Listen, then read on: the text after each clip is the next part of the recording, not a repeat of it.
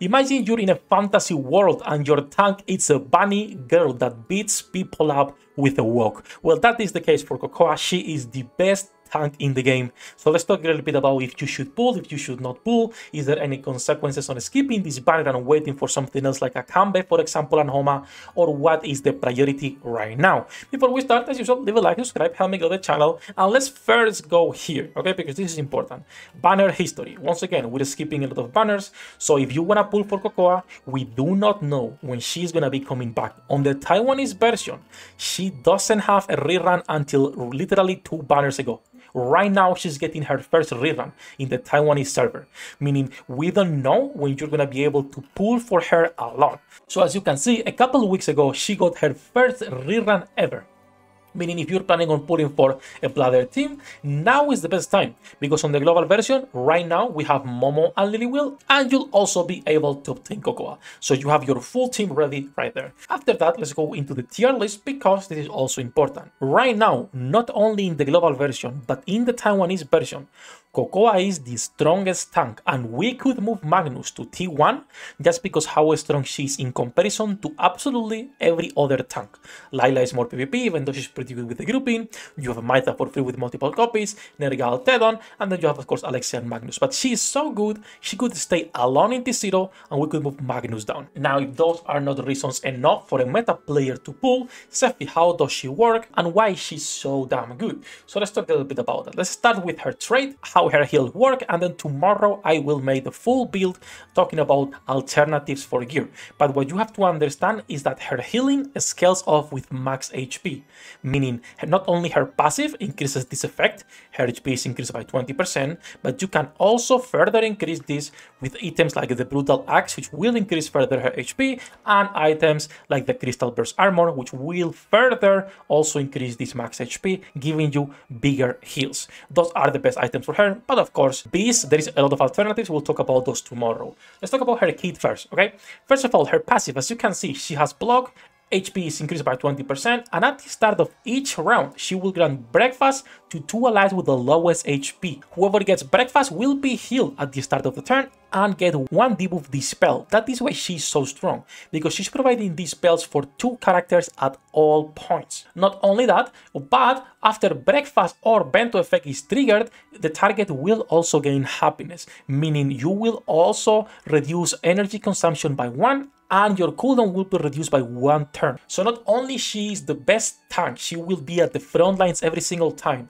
She is healing your allies, she's reducing the energy consumption, and also providing cooldown reduction. She is that good because of this. Now, as you can see, at 5 stars, this applies to 2 allies, but when you get her with 1 star, this will only be applied to 1 character with the lowest HP. So you need to get at least 3 stars in order to be providing this, and as you can see, happiness has only a 30% chance until you go to 5 stars, where this becomes 100%. This is why people say that she is high investment, because happiness will not be broken unless you have 5 stars at a 100% chance. It's only a 30%.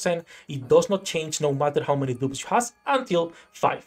Now, does this mean that she will not work at 1, 2, 3, or 4 stars? Absolutely not. She is still the best tank in the game by far. And again, we'll talk tomorrow about her whole kit so you can see why she's so good. But it's mostly because her tanking is completely overpowered, and she's providing this bento for the allies, which will recover even more HP and dispel 2 debuffs instead of not only the one that she can dispel with her passive. So you're getting happiness, which will be giving you energy consumption reduction, cooldown reduction, will be also providing you with breakfast for HP recovery plus dispel debuff, and if you have a bento, this will be going into a 25% plus 2 extra.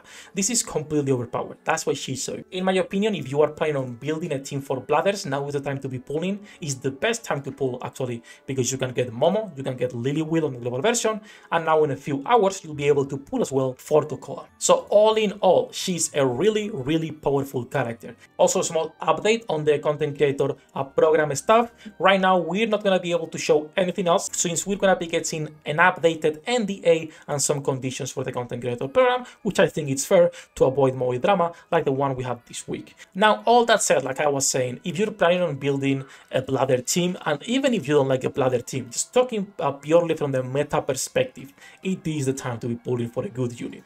Now, if you're waiting for August, we're all waiting for him and Sefhi. Right now it's Copium, since most likely next we're getting a Gambe. If we're getting a Kambe, I will say 100% pulling for Cocoa is better.